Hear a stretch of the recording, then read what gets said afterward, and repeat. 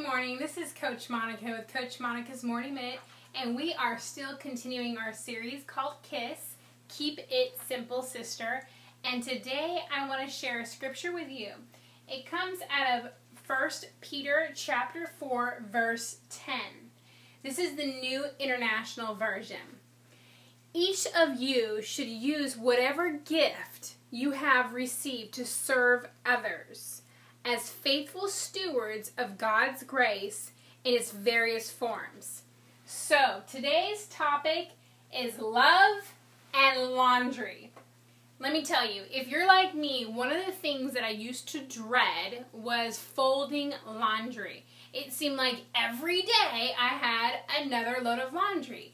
And instead of having the right heart about the service of laundry, I would always have a negative spirit. And as you know, that does not glorify God.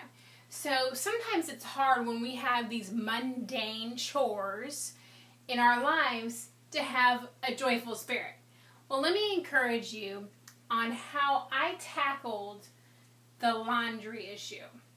So, as I was really dealing with that issue of having that negative spirit, I asked the Lord, I'm like, Lord, please help me to not be so negative and so rebellious in this issue of doing laundry, because I should be grateful that I have a husband that I can care for and do laundry. I should be thankful that I have children because I love my children and I know they're a gift.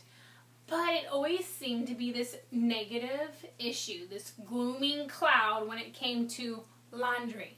So, I now take the opportunity that whenever I get a fresh batch of laundry, whenever I take it out of the dryer, I like to fold the laundry right away.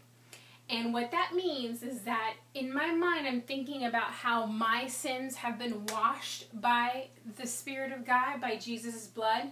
And I remember that. I recall that every time I'm taking the laundry out of the dryer. And it's fresh, it's got that great smell, and you're kind of excited because it doesn't smell the way it did when it went into the washer, okay? So again, I recall the truths of God whenever I'm doing laundry. And I take the opportunity to pray for the people I'm doing laundry for, okay? So for example, if I'm doing my son's gym shorts, then after they've been dried and they're fresh and I'm folding them, I pray for my son. Whenever I'm folding my little girl's panties, I pray for her. I also pray that the Lord would continue to bring joy into my heart in caring for my family. When I am doing my husband's socks, it seems like I'm always doing socks.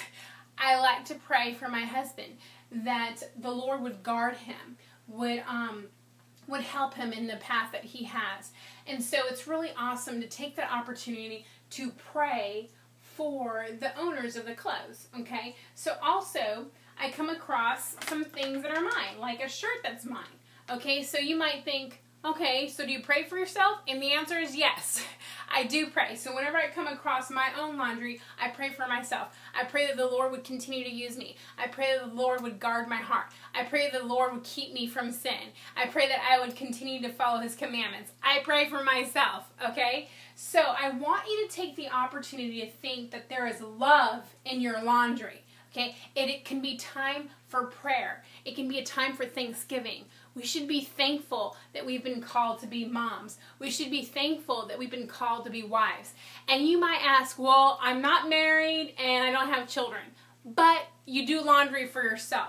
So ask the Lord to pray, ask the Lord to help you in your times of need. Ask Him to reveal to you His will in your life. Also, it's an opportunity that whenever you're praying for yourself, to think about when you wear those outfits. Like if it's work clothes, you can ask the Lord to help you and encourage you in your work. If it's maybe clothes that you wear to the gym, to ask Him to help you to remain faithful, to persevere whenever you're at the gym, because it's not always fun, right? So, again, the whole point of love and laundry is to realize that you're doing a service. And the service that you're doing are for people that have been given to you. They're gifts. So again, keep that in mind, that there is love in laundry. I hope that I encouraged you today, and you have a wonderful day.